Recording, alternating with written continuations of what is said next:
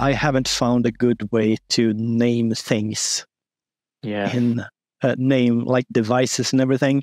I've tried to keep things consistent in terms of like when I'm doing like my entity IDs, I'll try and do like the name of the room first and then what it is. So, for example, if it's a light, I'll go like, the other way around. I'll do like living room _light or living room _blind, just to keep, like all the entity IDs. So then when I am filtering, I can go, all right, it's in the living room, and then I'll know I'll only get what's in that room. I can sort of filter out from that list. Whereas if I go the other way around, I'm doing like, lights, I'm going to get lights from every single room, and it's not going to be what I'm after, right? So that's why I've tried to keep it, but it doesn't work out that well, right? Like I still, I'll be in my YAML and be like, oh, that's around the wrong way. That's frustrating, but I'm not going to move it. Yeah. Like, exactly. And at some point you're just, captured by your system.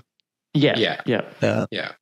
I'm pretty big on immediately naming things the way I would. Like it's how my brain is wired. Like even yesterday, Phil and I were messing around with the IDASN desk integration that just came out, and I added it. First thing I did, well, Phil's like, okay, let's try this. I'm like, no, I'm renaming this first to Office Task. Having those random characters at the end that I have no idea what they are. It's So it's that kind of thing, right? I think it's just drilled into me. It's proper labeling of things, and it's just how I've always had it. But same thing like Phil, I'll do like room name and then light, right? Or room name and then like door or whatever, right? Like sensor, like that kind of thing.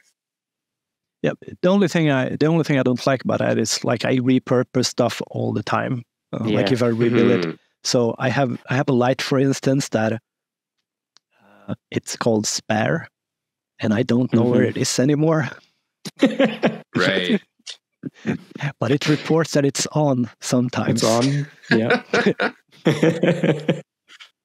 That's always good.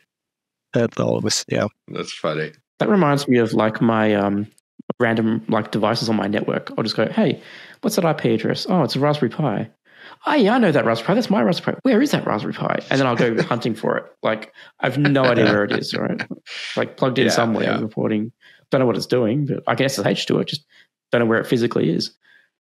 That's funny.